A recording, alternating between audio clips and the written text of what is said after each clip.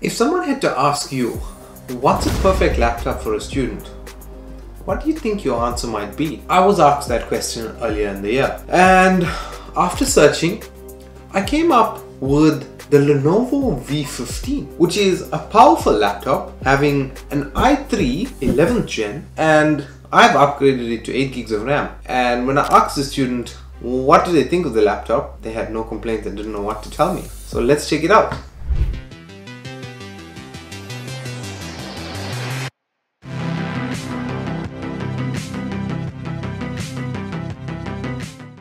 So this is the Lenovo v15. So this is actually quite an interesting laptop, and I mean it's just one of Lenovo's blanket variants, and I mean they've produced it for a very long time with different generation CPUs and even different brands of CPUs. But it's a well-trusted machine to do the constant work that we need it to. In terms of its technical specs, as a processor, it has an Intel Core i3 11155G4 processor, which is a dual-core 4-thread processor which can be clocked at up to 4.1 gigahertz. In terms of RAM, it comes in many different configurations. So this came with 4 gigs, but I upgraded it to 8 gigs.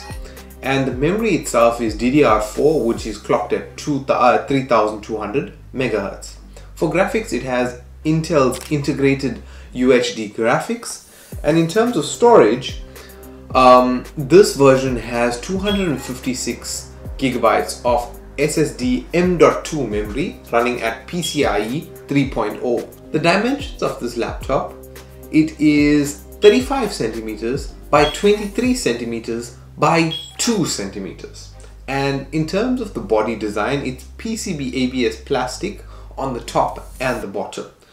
In terms of weight, this laptop weighs 1.7 kilograms.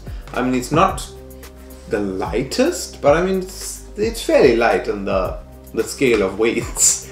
For a screen, it's running a 15.6 inch full HD running at 250 nits brightness. And in terms of battery and power, it has a 38 watt hour battery powered by a 65 watt charger. In terms of ports, it has a built-in RJ45 or Ethernet port, one USB 2.0 port, it has one USB 3.2 Gen 1 port, it has one USB-C 3.2 Gen 1 which supports data transfer only, it has a 4.1 HDMI port, well it has a headphone mic combo jack as well as the power connector. And I mean, for a student, that's more or less everything that you need. In terms of connectivity, it has Wi-Fi in the 802.11ac in a 2x2 configuration. It runs Bluetooth 5.0, and the keyboard is a full keyboard because obviously this is a 16-inch laptop. We have a full keyboard. The keys are quite soft. It's not noisy keys. The actual technical specs of the keys I'm not too sure about, but the keys, they're soft, they work. It's not something that's going to break over time. So as a student typing your documents and everything, I think it's going to work perfect. So in terms of the body, right, this has something similar to the 180-degree lay flat hinge that we see in the ASUS laptops, but for some reason this isn't quite sitting right with me. Pun intended. But anyway, other than the lay hinge, in terms of cooling, it has a intake which is in the hinge and the exhaust which is underneath the laptop, and then you can see there's a little bit of a kickstand or like a raised bit here with the silicone feet that keeps it above so that the exhaust heat is blowing out. But in terms of cooling, I mean, it doesn't have any cooling issues that we've noticed. I mean, whether it's streaming movies or whether it's actually doing any work, it gets the job done. So that brings us now to who is this based towards. And in terms of who is this based towards, right, although I am saying it's based or we thinking of it for a student, I mean, granted our student isn't a com science or an IT student that it's being pushed to its full potential, but I mean every student out there isn't a com science and an IT student that they're going to need to really hammer the laptop. So whether you're a bio student, whether you're a engineering student, I mean this laptop will get you through it. And besides just being a student, right, the Lenovo v15 has been a constant model throughout the years. As processors have changed, they've changed the components of the laptop, but the performance has more or less stayed consistent throughout the years.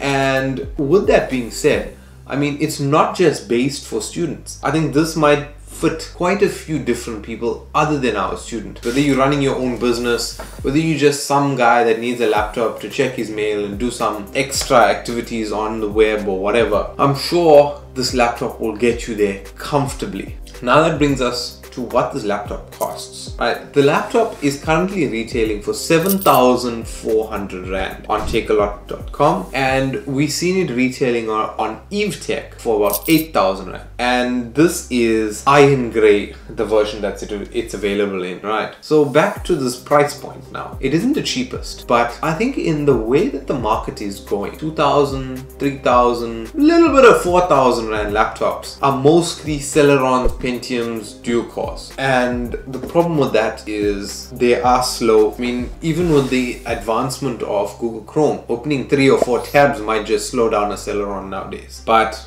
I stand to be corrected. I haven't tested out any of the new Celerons in the market recently. So maybe I stand to be corrected, because I mean, I'm running an i5 at my desk. This is an i3. Most of my other laptops throughout the years have always been Celerons and Pentiums. So I can attest to the slowness and the pull out your hair with the frustration of it being slow, it being crashing. So it's kind of bittersweet, but I mean, it's a decent point in the market in retrospect of everything. So I think for this price point, it is quite an undervalued laptop. So I think that's why I lean towards it much more, because when we were looking, I mean, I did see i7s and whatnot that were like 8,000 and 9,000, but those i7s were actually older generations. They were like compared to this 8th or 9th gen i7 that was more than what this new i3 was clocking or was costing. But anyway, that was my whole rant about who it's about for and what is the price. All in all, I mean, this laptop's been performing well, watching Netflix, getting assessments done, completing task work online, and I mean, there's no problem with the battery life, no problem with it being slow or anything. So on EveTech, I know they have different configurations, different versions of the CPU, whether you want Intel, whether you want AMD, what storage and RAM configuration. They have many different versions for many different price points. But as I said when I was going in my rant, it's a constant version, so that means it's definitely working for Lenovo. They're mid-tier, so it's carrying them over the years. And I mean, if you're looking for something, I'd suggest it. But yeah guys, I mean, let me know what you think about this laptop, if you have your own or if you think you're buying one. And yeah, just let us know what you think about it. Guys, thank you very much for watching.